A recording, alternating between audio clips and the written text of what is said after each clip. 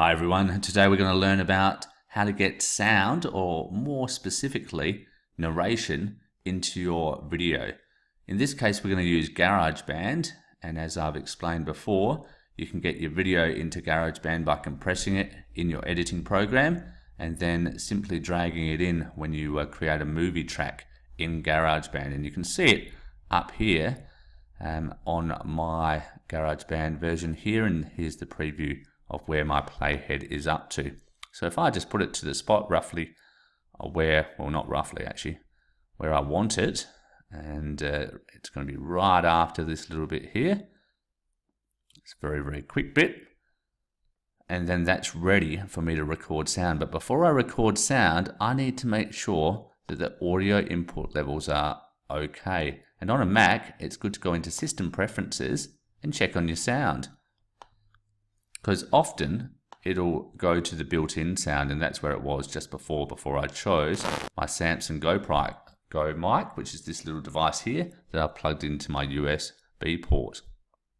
So make sure it's picking up the right audio, and then set it to the lowest level you can so that it doesn't pick up background noise. If you choose just the highest level, you'll see that it's just picking up slight noises in the background. If you've got people talking or a loud electronic device, then it'll pick up lots of that background noise. So let's make it lower than that, because I've got a reasonably strong voice, and you want it popping up probably to about that 3/4 mark, about that 75% mark. You don't want it peaking out here. And when you're happy with that, go like so. And then in Garageband, you can just check as well. So preferences, there's my Samsung Go mic.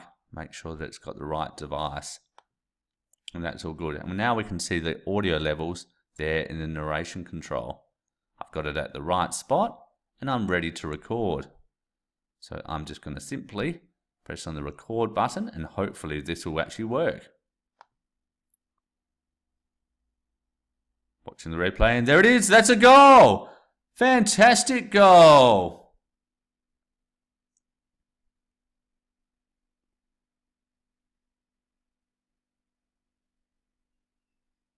Comes down the wing. He looks strong. Passes. No, he's gone for the goal. It is a goal. Another goal. Goal to Harndorf. Oh, let's have a look at that in the replay. A beautiful little chip by K. Mewett into the air. Goalkeeper didn't stand a chance as it went into the back right corner. And aren't his teammates excited? Tremendous stuff. We stop it. And if we've done that well, we can play it back, and we'll be able to hear that. And already you can see that when I got excited there, it peaked out. You can see those flat levels, and I might want to record it again. But I can see from my waveforms over here, when I'm speaking normally, that would be quite fine, and you can play around with that. So it's as easy as that. The main points are that you get a good device, plug it in. I like to use USB devices because then you don't have to worry about powering it from a power switch. It uses that phantom power from the computer. Watch your audio levels. Choose the minimum amount possible to get across a nice audio level depending on your voice strength. And then it's a matter of trial and error. Listening back, making sure it's not peaking out too much. Might need to record it. Try and keep your mic about maybe a fist away from the actual mic itself, or sorry, keep your mouth about a fist away from the mic itself, but you might want to vary it depending on the strength of your voice or how much background noise you've got. Okay, I hope you've learned something today, and I look forward to speaking to you again.